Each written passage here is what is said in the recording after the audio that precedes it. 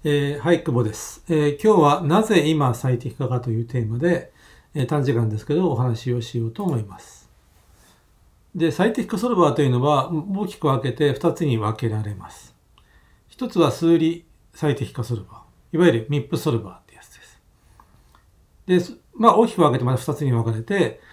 線形に特化したやつ、混合整数線形最適化ソルバー。代表的なのはグロービー。とか、その、コンパチブルな、オープンソースの私が作ったラッパーでマイパルプとかがあるんですけど、非線形ではサイパーあたりが今のところ使えるもので、非線形の応用ってあんまりないんで、基本は、混合整数ソルバーで、最近では整数じゃなくてもね、整数じゃない、線形じゃなくても、二次数とかね、または変数と変数の掛け算ぐらいだったら解いてくれるなんていうのがあります。一般の非線形は難しいんだけど、特殊系だと解けるようになってきているという話です。でもう一歩がメタヒューリスティックスソルバー。こっちは、離散の最適化に特化して、だけど何でもありというね。2次でも3次でも、非線形は何でもありと。というので、例えば制約最適化ソルバーだとスコープと。とかスケジューリング最適化ソルバーだと、オプトスイークなんていうのがあります。で、数理最適化ソルバーの方なんだけど、昔々シープレックスっていうのがあって、1991年ぐらいだと、結構鳴り物入りで発表されて、シープレックス社っていうのをね、作って、で、非常に性能が良かった。その非常に性能が良かったのが、その後、iLog に買収されて、IBM に買収されて。で、その、シプレックス11あたりになってくると、2007年あたりだと、29000倍ぐらい速くなっている。非常に性能が改良されてきたわけですね。その後、そのシプレックス作ったご本人の、ボブ・ビクスビーが、辞めてグロービーっていうのを作った。グロービーっていうのは、グーさんとロズバーグさんとビクスビーが作った会社で、その2009年に作った後、今では、バージョン 9.2 かな。9.0 だと約59倍ぐらいまでアップしている。59倍でもすごくアップしてるんだけど、昔に比べたらだんだん鈍化してるんだけど、合わせると170万倍ぐらいまで速くなってる。昔遅かったんだね。でもこれでも、この当時は非常に画期的で、その前はね、もっと古い、ギャムスとかリンドウとかね、めっちゃ遅いのを使ってた記憶があります。それに比べると、ものすごく速くなってきてる。実際、使ってみると実感できる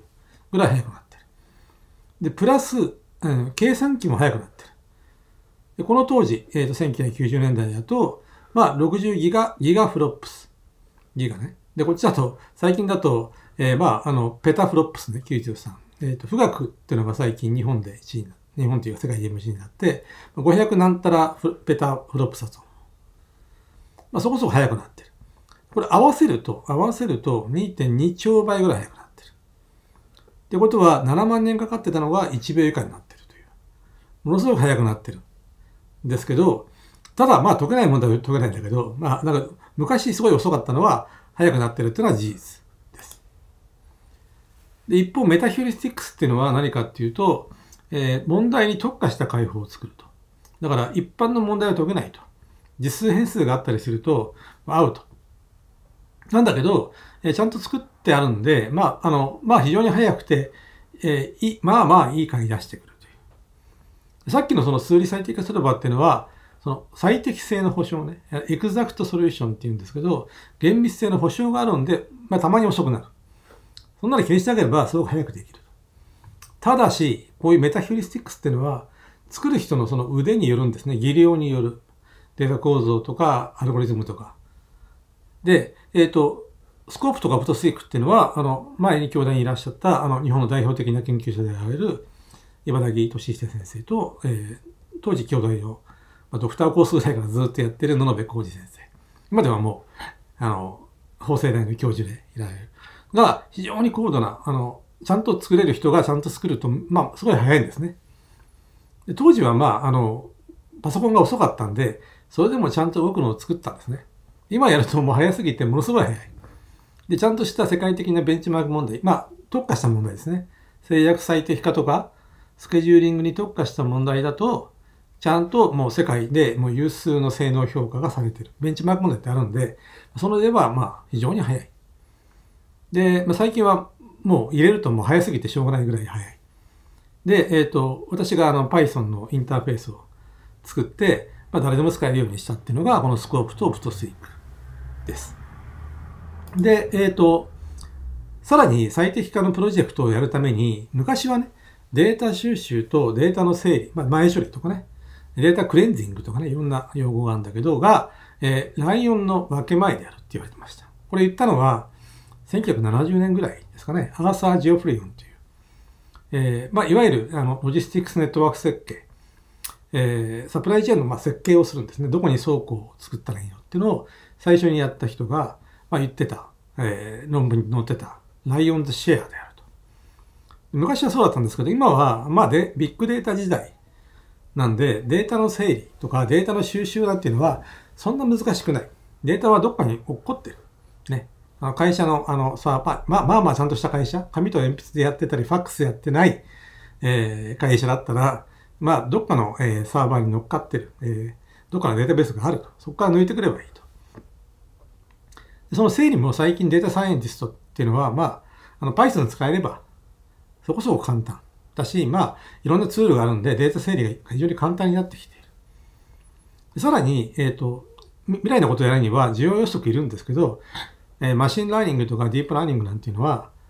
非常に民主化が進んでてね、フリーのソルバーっていうか、フリーのそのソフトウェアが出てきてて、誰でもできる。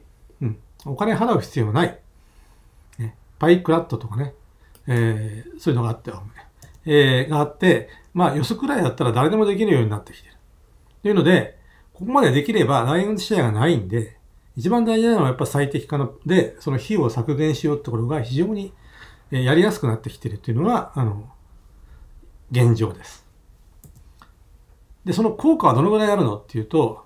私も四半世紀ぐらいこういう仕事をしてて、大体ベテランが作ってくる回っていうのがあって、非常にベテランだから頑張って作ってるんだけど、それよりも最適化すると大体 10% ぐらいは費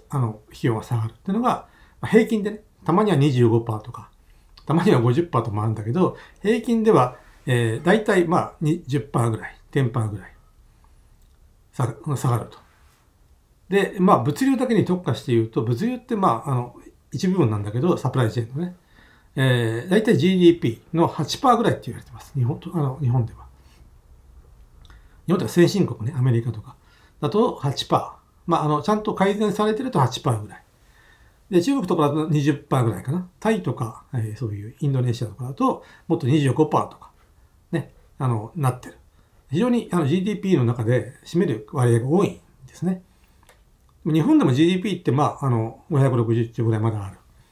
ていうので、最適化使うと物流費の削減だけで、ね、この GDP の、8% の10%。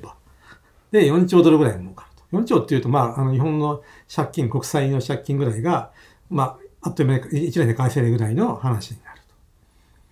今はだから物流費用ってのは本当にその一部なんですね。サプライチェーンの費用の。ということで、サプライチェーン全部を考えたその最適化を使うと、もっとその効果が大きいというお話です。で、今後ね、最適化っていうのがちゃんと流行ってる。今の AI ブームなんていうのは、前座でしか過ぎない。で、最適化がちゃんと使えるようになる。で、使えるための人材を育成したいなと思っているのが、私の、今後の仕事です。じゃあ、また。